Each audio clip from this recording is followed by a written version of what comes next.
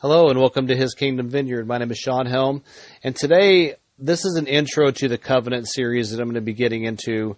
This is just a very brief. This is going to be a very brief podcast, and we're going to get into the Abrahamic, Mosiac, Davidic, and the Bridal. It's going to be a 4-part series, and what I want people to understand is a covenant is an alliance or a pact or treaty, confederate, testament. And it's literally a contract or an agreement between Yahweh and His people in which Yahweh makes promises to His people and usually requires certain conduct from them. So we're going to be camped out in pretty much Matthew chapter 5. This is the chapter of the Beatitudes and the Sermon on the Mount. And the Beatitudes is not a set of rules or regulations. I mean, it's simply a way of life. And when we read the Word, many times we need to read the content. When I read the pre and the post if I see a scripture, because I want to be able to comprehend it, and I would encourage you to look before and after. And also looking at keywords are sometimes translated in English, and it's not allowing the fullness to be interpreted. And it's also important to know the Hebraic customs of that time, so to be able to sometimes understand what Yeshua is trying to tell us. I've got into many discussions with people. They say that we don't need to follow the old law, we don't need to follow the 10 Commandments, but I would have to disagree. We do have to follow the 10 Commandments. People say that when Yeshua came, He gave us new commandments. But we're going to get into that. So our Father Elohim is the one true Yahweh. He created a standard of righteous conduct that began at the time of Adam and Eve, and it's not changed since. We've got to get out of our Western world mindset. So let's look at the first sin committed by Adam and Eve, and that transgressed into many of the 10 Commandments by obeying the serpent. So they broke the first commandment in Exodus 20. And 3, you shall have no other gods before me. And that's a lowercase g. So in doing that, they broke the 5th commandment, which is found in Exodus 20, verse 12. Honor your father and your mother, that your days may be long upon the land which the Lord your God is giving you. In the sense that Adam was created the son of Yahweh, and we can find that in Luke chapter 3, verse 38. Which in this chapter is kind of a genealogy, but in verse 38 it says, the son of Enosh, the son of Seth, the son of Adam, the son of Yahweh. So their sin also involved stealing. That's the 8th commandment. And they took forbidden fruit that wasn't theirs. Exodus 20:15, you shall not steal. So blaming somebody else instead of taking responsibility for one sin is breaking the 9th commandment, which is Exodus 20:16. You shall not bear false witness against your neighbor. So we find that, in Genesis chapter 3, 12 and 13. Then the man said, the woman whom you gave to be with me, she gave me of the tree, and I ate it. And the Lord God said to the woman, what is it you have done? And the woman said, the serpent deceived me, and I ate. So Eve lusted for the forbidden fruit, and lusting is coveting, which breaks the 10th commandment. That's found in Exodus 20:17. You shall not covet your neighbor's house. You shall not covet your neighbor's wife, nor his male servant, nor his female servant, nor his ox, nor his donkey, nor anything that is your neighbor's. So she wanted something. She was coveting it. So breaking one commandment leads to breaking them all.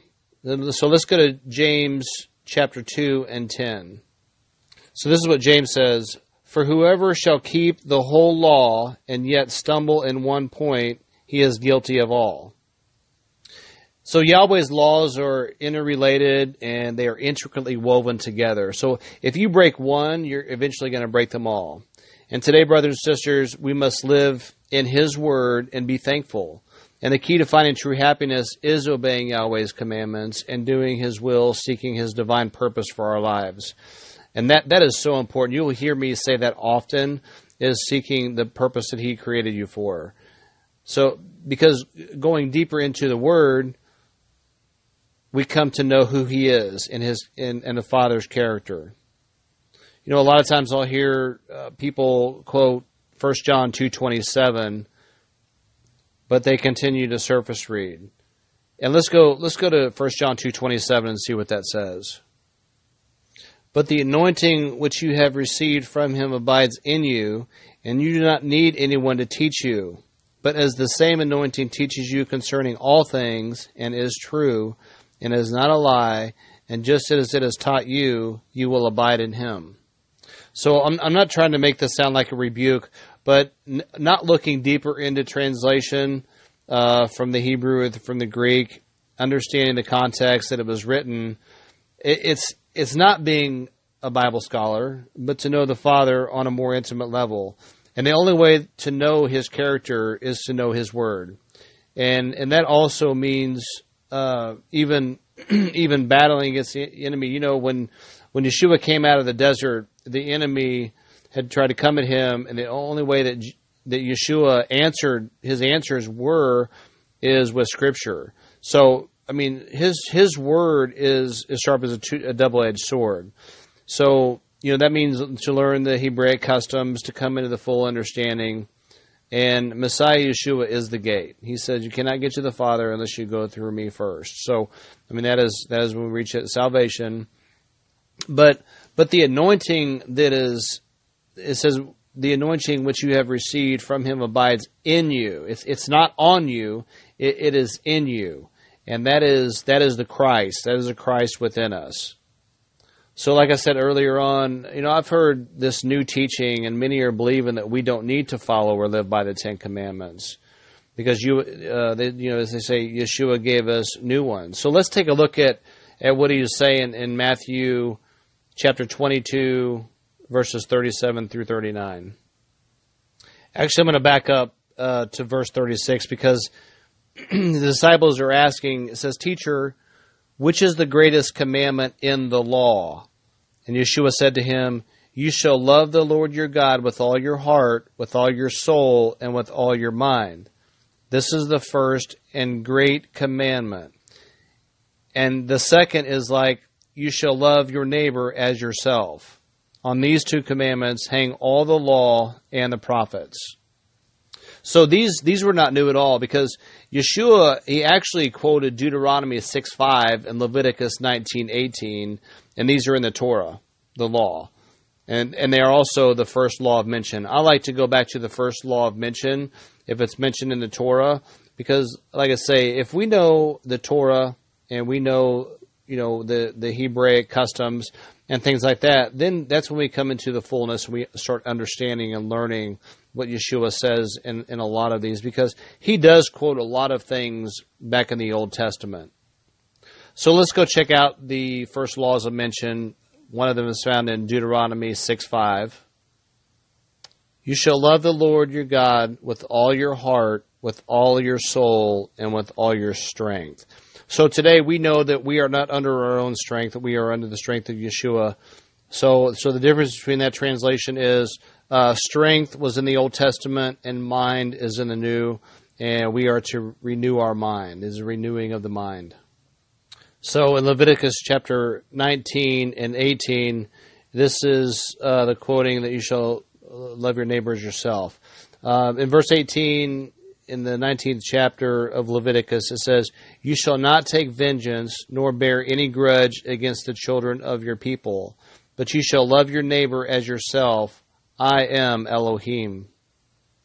So like I said earlier on in one of my other podcasts, you know, I use a lot of scripture because, you know, a lot of scripture is like playing dot to dot. I mean, you can, you know, this ties in with this and this ties in with that. So enabled for us to, I mean, it is able for us to understand and come into the fullness of the meanings. So let's look at Matthew chapter 23 and verse 23. It says, "Woe to you, scribes and Pharisees, hypocrites, for you pay tithe of mint and anise and cumin, and have neglected the weightier matters of the law, justice and mercy and faith. These you ought to have done without leaving the others undone." So what Yeshua was saying is neglecting the more important matters of the law. And Yeshua criticizes the religious leaders for paying meticulous attention to the tiny details while disregarding the law's true heart. And if we can take a look at verse 16, back in chapter 22 of Matthew, verse 16.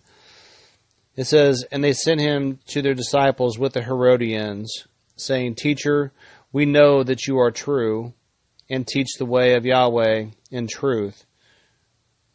Nor do you care about anyone, for you do not regard the person of men."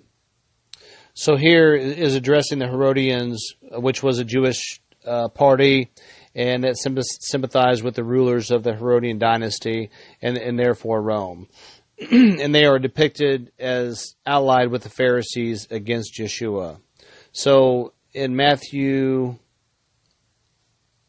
22, verses 30 through 40, I'm not going to read the whole thing. I read some of it earlier.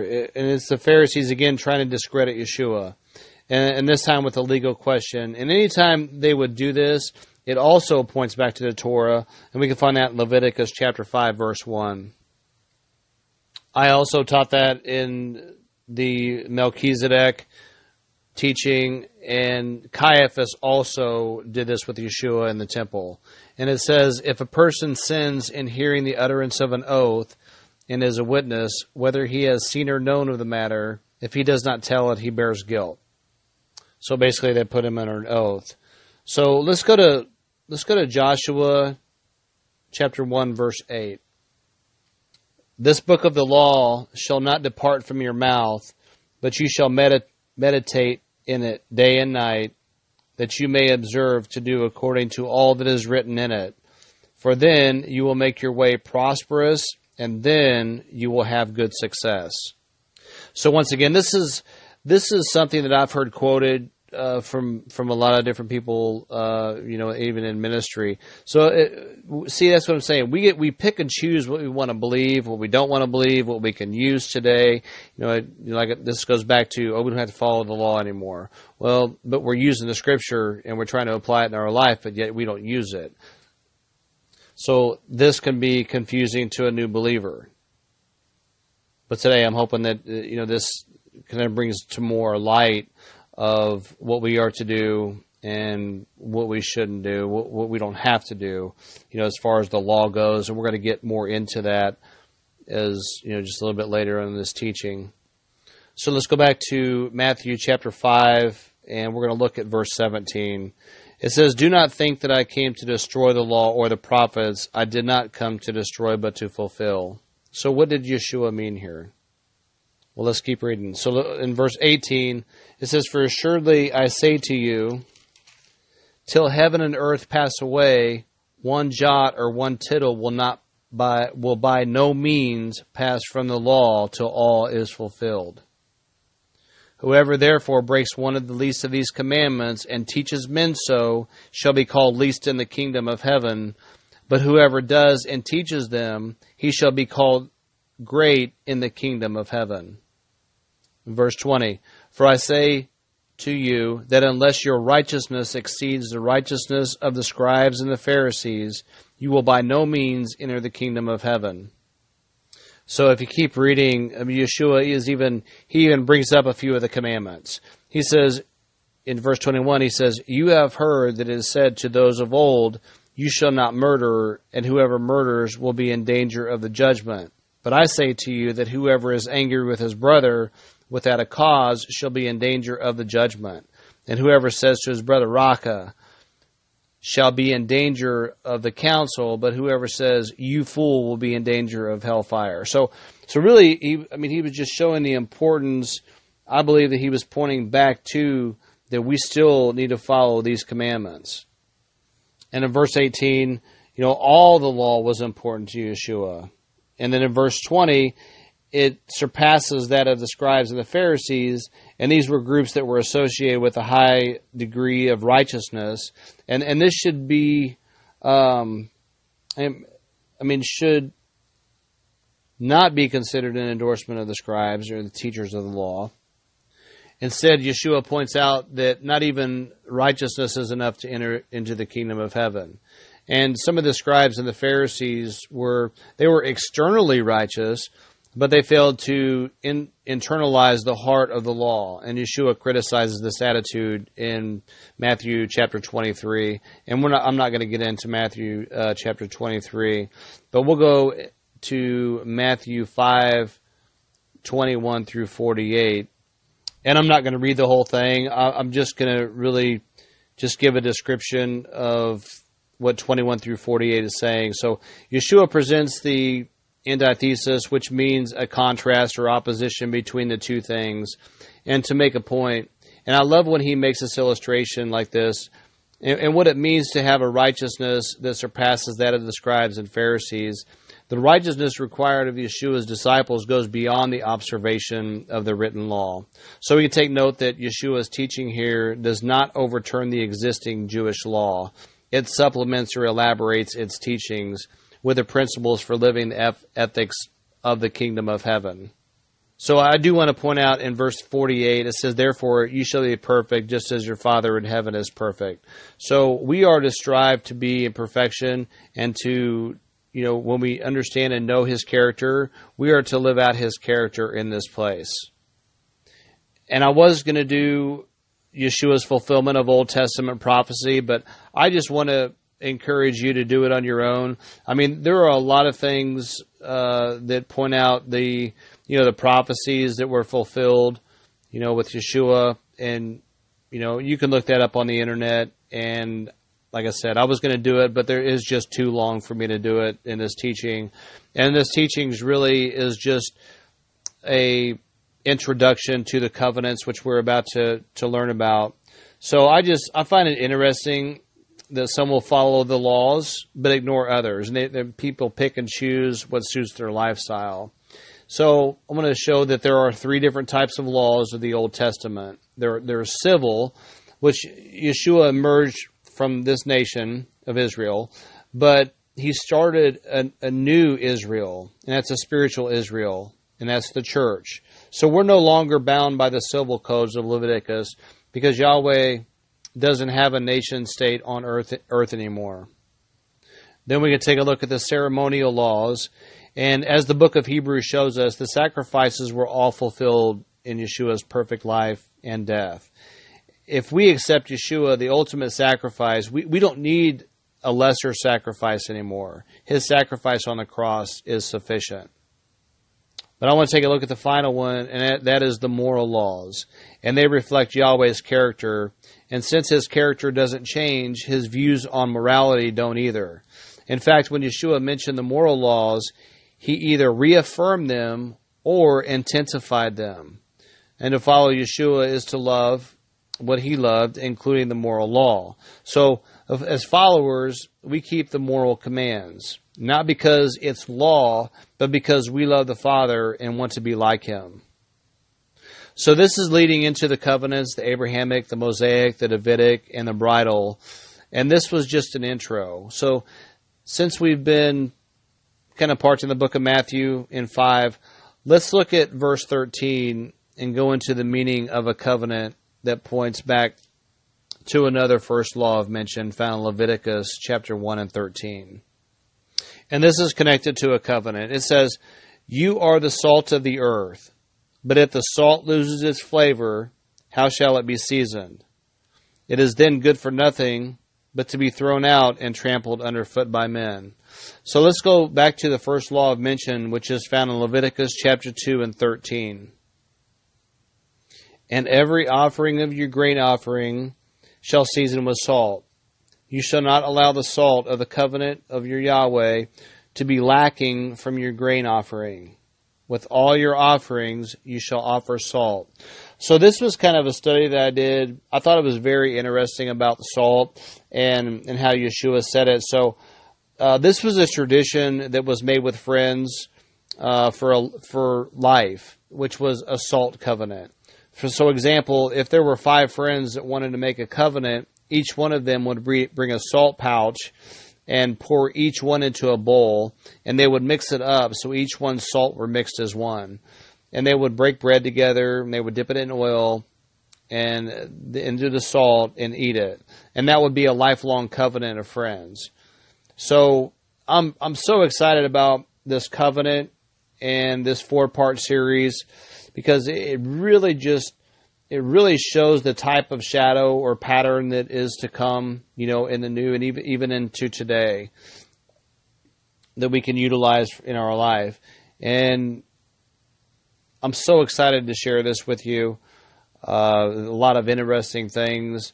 I've been studying on these covenants for quite a while, and just putting this whole series together. So we're going to do one by one. We'll first start out with the Abrahamic covenant, and I'll teach them the meaning of that, and then the Mosiac, and then the Davidic, and then the bridal. So, Father, I just thank you for this teaching. Father, I thank you for your covenant, the covenant that you've made with us as your children. And Father, I just ask that you will open up the eyes and the ears, Father, that you will give them new revelation, Father, that catapult them ahead, and that my ceiling may be their floor, Father, and just ask for peace, that you will, like your word says, that we do not need man to teach us, Father, but I just ask that the anointing that is in them, Father, that you will give them new revelation, and you speak to them, that they will hear you. And Father, I just thank you for this new thing that you are doing, this new remnant that you are raising up, Father, that you raise up in every generation. Father, I just thank you for all my brothers and sisters that are warriors for your kingdom, and that you will continue to teach us more about you and your character. And Father, I just ask all this in Yeshua's name. Amen. So I look forward to doing this. I'm going to start on Monday. I will do the very first one, which will be the Abrahamic covenant.